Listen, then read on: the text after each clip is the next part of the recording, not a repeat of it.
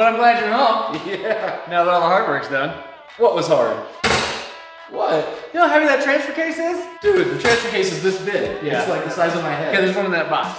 Let me see you bench it. Oh. Yeah, what was that? What was that, Kevin? Oh. Put it over your head. Put it over your head.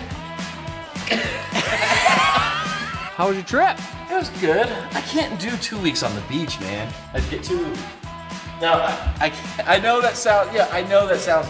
But come on, you know me. I can't sit down for 2 weeks. I can't sit on the beach and drink for 2 weeks. Like, I have to go do something.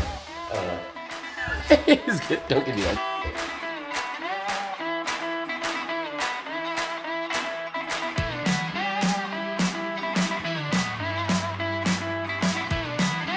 That's a little dirty. This thing on? What's up, Lite Nation? As you may know, Kevin and Brittany are not here. They're not at Brittany's family reunion. So here I am all by myself, still. And not too long ago, we had the stepchild in the shop. Kevin and I went through it, see what was wrong, bad, need to be replaced, upgraded, and all those parts are finally here. So we're gonna get the stepchild back in the shop and get her going. And I know some of you guys out there are parents taking your kid to daycare and they don't want to go inside. How'd you get him inside? You drug it. Parents always win.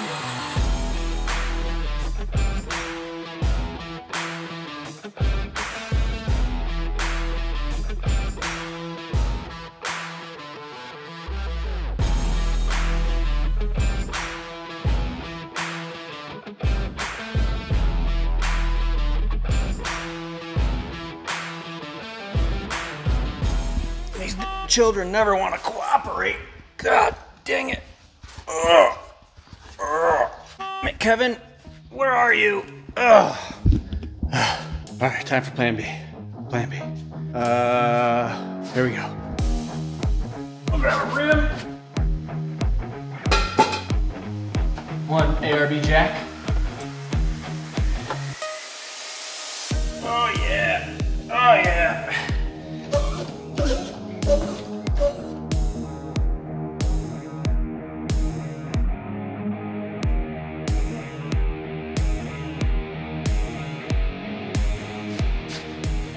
It'll work.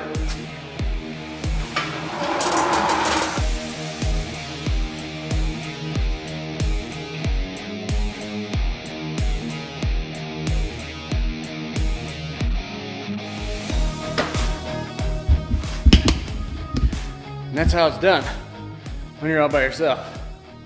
So one of the things we're gonna do is replace all the joints. So before I get it up in the air, the first thing I wanna do is I wanna check some pinion angle measurements so that when I'm done, we can set it all back to where it was. So one of the things you can do when you're measuring pinion angle is this little machine spot right here. There's one on this side of the diff and there's another one on the other side. Those are perpendicular to the pinion angle because these are machine marks for the cover. So you take your little dial gauge. Boom. We are at 5.5 degrees up on the pinion. So that's where we're going to set it when we put it back together. Then you repeat the process in the rear. 9:30. Well, that's where it should go when we put it back together.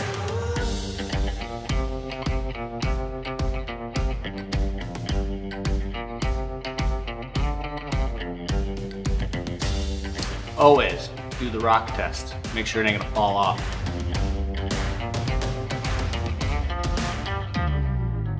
So we got stepchild in the air, got the shoes off. Before Kevin left, we went over a few things that needed to be addressed and or serviced and or upgraded. So one of them is we're going to install a Rock Krawler truss third link. We're gonna get rid of this fourth link over here because the top of this link, when you stuff it, likes to hit the AC compressor. You can see it's already touched it actually a little bit right here. So that's one of the upgrades we're gonna do. So we're gonna cut this guy off. We're gonna weld on a nice truss and put a new third link in it. We already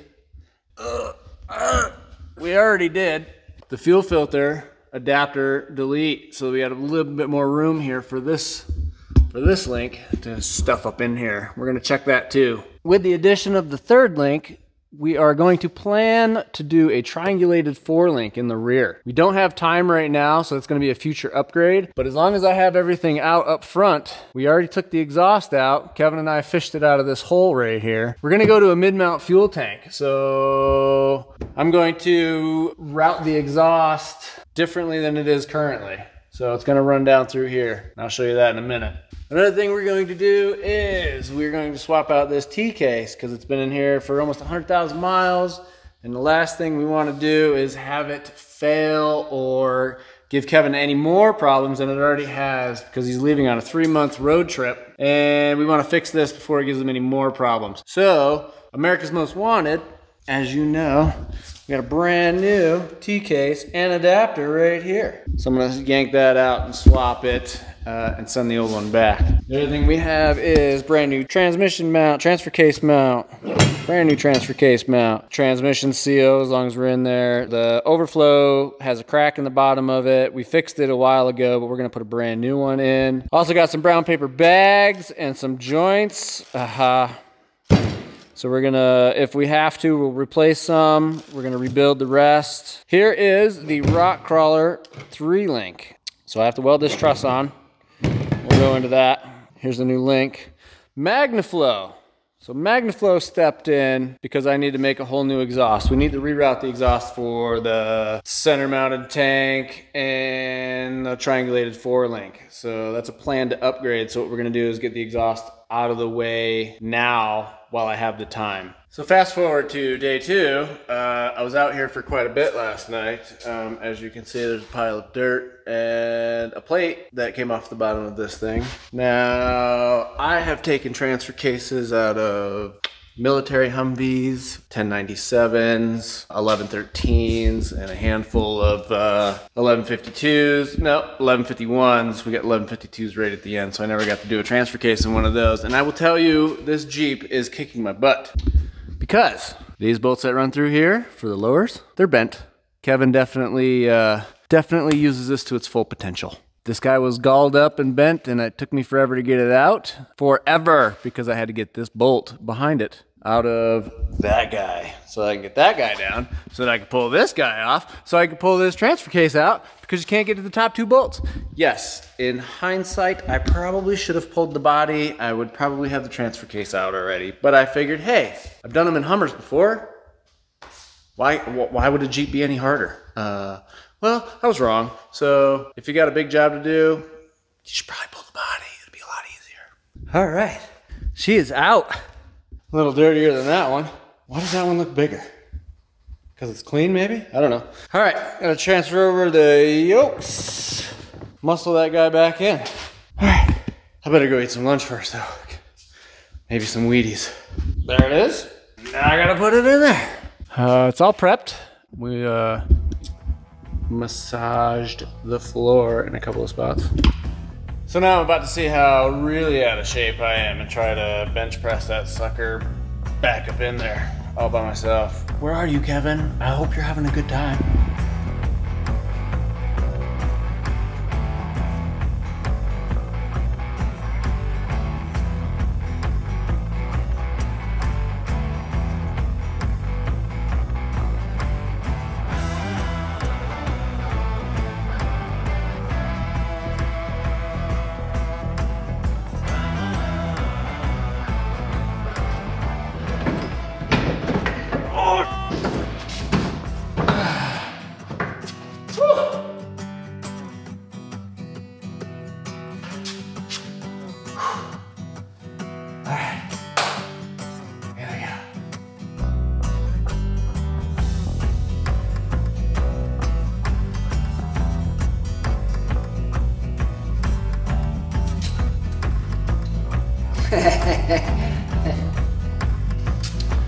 Pain is what?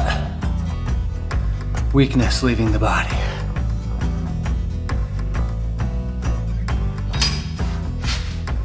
Ah!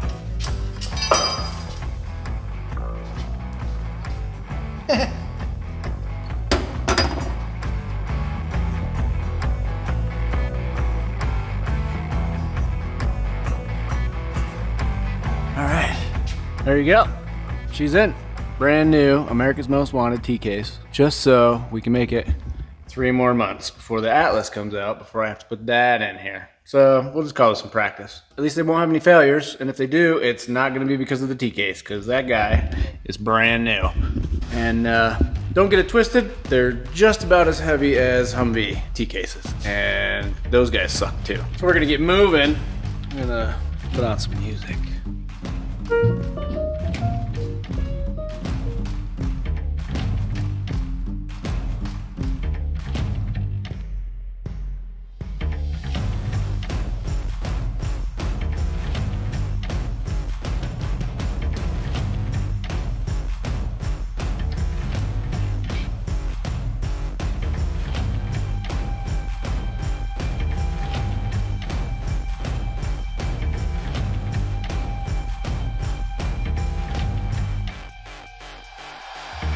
All right, now that the T-case is in, we're gonna concentrate on the upper link and the third link. So we are going to get rid of this guy and install this guy. Cut this bracket off, clean the frame all up. So how this works, these 2 bolts on this truss get bolted right here on the factory Dynatrax pumpkin. So it'll go here, it locates itself. We just have to clean this all off, weld it all up, and then we can get rid of this 4th link over here so that we only have 3.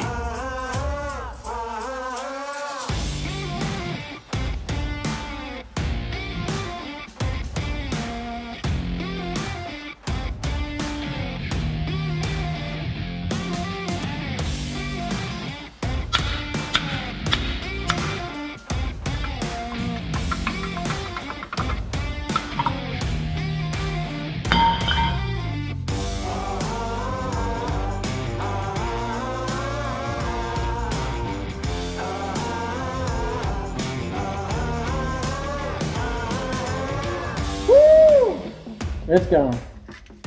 Well, that's a wrap for tonight. My light died, so you guys really can't see what I got going on, but it's all cleaned up. We're all cleaned up and ready to go. So tomorrow morning we'll come in here and bolt that truss on here and weld it up. All right, got it all cleaned up, inside, outside. I'm gonna check fitment real quick. All right, there it is. Except for it doesn't look like it quite sits all the way down, so we're gonna have to trim some of this back because it doesn't fit in this hole either. And action!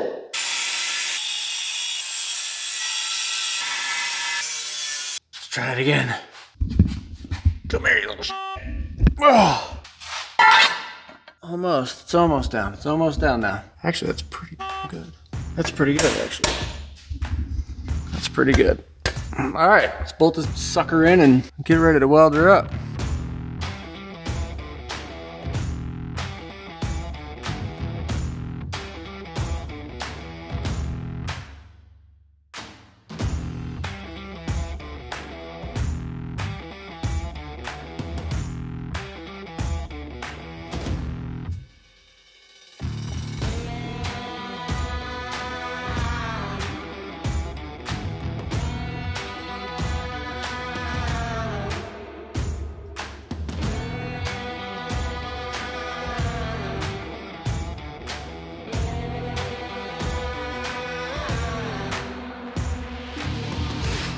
Not too shabby.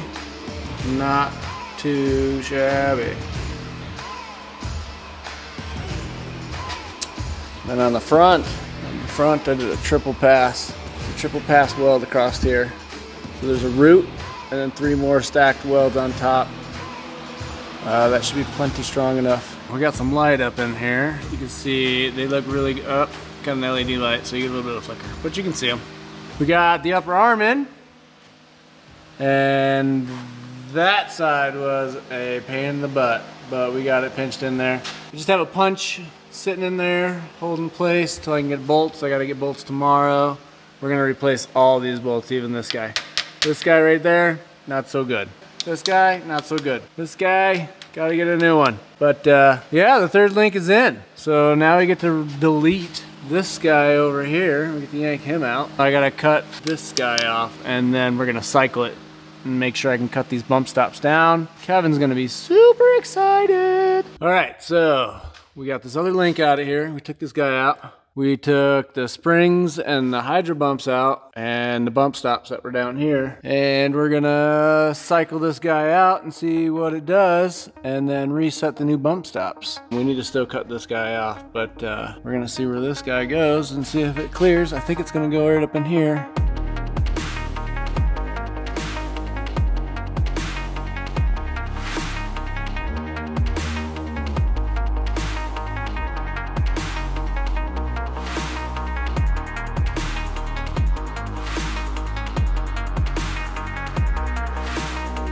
There you have it, full stuff. I got a little bit to go, but I got that guy gonna hit the oil pan, so if that wasn't there, we'd be fine. But yeah, we shouldn't even come close to the oil filter. None of these lines are tight, nothing. We clear the frame by a smidgen.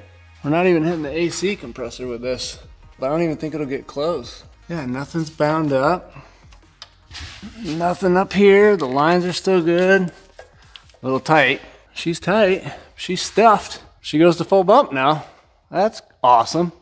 We now have to modify the bump stops. So this guy, we're gonna have to cut the sleeve up a little bit, which I have room. I've already checked between this and the top coil of the spring.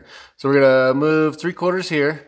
We've already lowered this another 1/4 of an inch. We just spun the collar down 1/4 of an inch. And I'm hoping that I don't have to cut that thing because that's a solid brick of aluminum and that's gonna take some time. So we cut off 3/4 of an inch and I used a hose clamp to just get it square. And I cut it a hair long and just grinded it flush. So we're set up at ride height, and I cut this perch off so that we had a little bit more adjustability because, as you know, we gained some more by going to the 3-link and clearing everybody. So now we're all set up. We're at about 6 degrees of caster at ride height, and we're gonna bump it out and make sure I have this set at the right height and see what happens. So as we're going down, we're hitting the pad real good. We're almost bottomed out. Still doing good, still doing good. Shock's bottomed out. Bump is bottomed out. We're sitting on there real good. 6 degrees of caster at ride. So it probably gained a little bit of caster, which is good, but we're still on the bump. We're not gonna chew anything up. Now we're just gonna tighten everything up, put the springs back in it, and put her back on the ground. Oh no, I gotta do exhaust first. So, but we'll do that in the next video.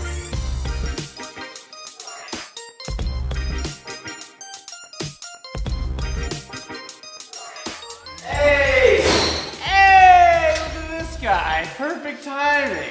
Oh look, the 3-link's done. Nice. Well, now I got help. Now that all the hard parts done. Oh, the camera's going right there. But I'm glad you're home. Yeah. Now that all the hard work's done. What was hard? What? You know how heavy that transfer case is? Dude, the transfer case is this big. Yeah. It's like the size of my head. Okay, there's one in that box. Let me see you bench it. Holy shit. Yeah, what was that? What was that, Kevin? Oh. Put it over your head. Put it over your head. Dude. Yeah. You didn't do that? You had no help? No, I got a bruise on my shoulder and everything. So you like get up to here and have to like, How was your trip? It was good. I can't do 2 weeks on the beach, man. I'd get too. Now, I know that sounds, yeah, I know that sounds, but come on, you know me, I can't sit down for 2 weeks. Like, I can't sit on a beach and drink for 2 weeks. Like, I have to go do something. I don't know. Don't give me that.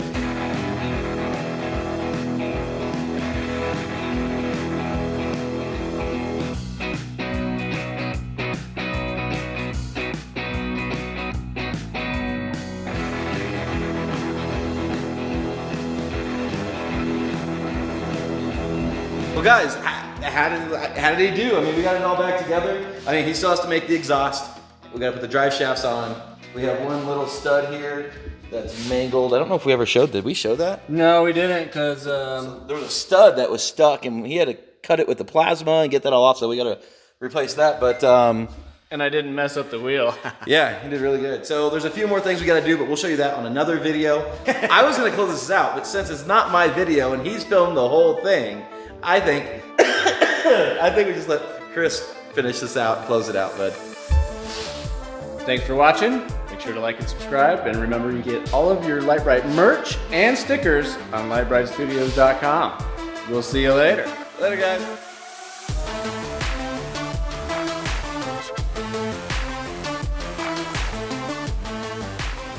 Guys, look at our dog right now. Look at her. Looking for the mice. She's looking for mice in the garage.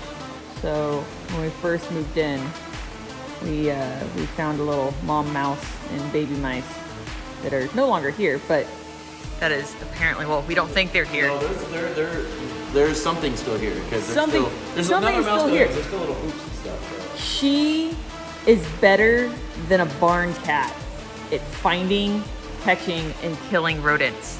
I don't know if it's the docs inside of her or what, but Jelly, what are you doing? Jelly, what are you doing? Are you getting the mice? Go get the mouse. Go get it. Are you getting the mice? Get him. Go get the mouse.